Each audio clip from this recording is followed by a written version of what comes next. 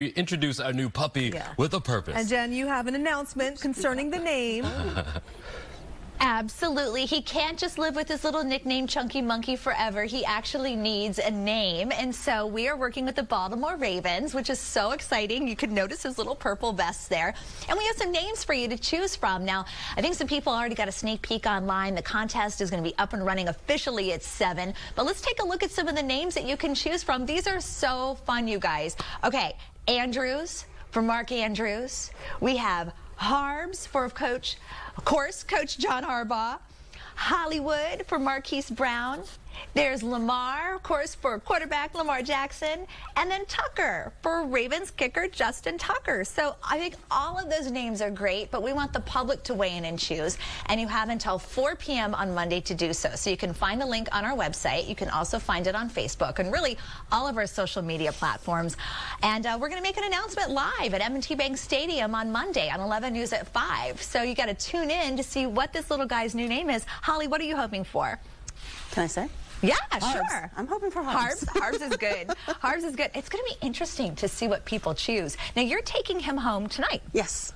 All right, so what's going to be his next step? So we have 2 weeks of kind of quarantine where he just stays at home with us, and we teach him his crate manners. We teach him his busy routine. Oh, yeah, busy routine. Very important. Going to the bathroom. Yes. And he'll learn his basic, like, sit, down, stay, his place. That's the fun time for us. Like, that's the time where we get super bonding with him. We enjoy our quiet time. And you can really tell, I mean, he's a smart, attentive little guy. You know, when he's not just flat out sleeping, he's paying attention. Yeah, he's looking right in your eyes. Yeah. He knows what's up. He's very good. And he's street motivated, which is a very positive thing. And it's funny, we just watched you do something. Normally, you keep your treats on your left side, right? But for the service dogs. Service dogs. And now you're going to have to start keeping them. And guide dogs, they're on the right side. I have to switch my marker words. PTSD dogs is yes. But you're used to both of it. Yeah.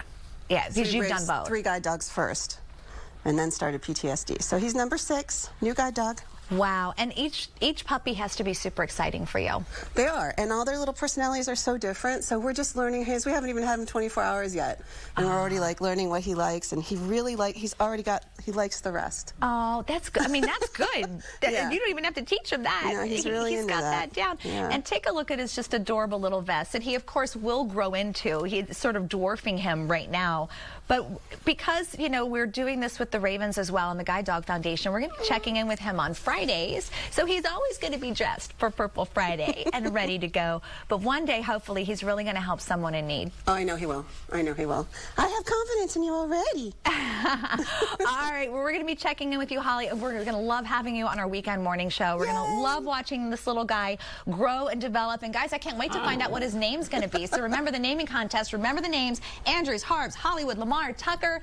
Pick one and we can give him a name. Something tells me Tucker is going to be tough to beat. I have that feeling. I think so too. I'm just saying. I'm an analyst. I'm like Malaya Chroma. I'm just analyzing.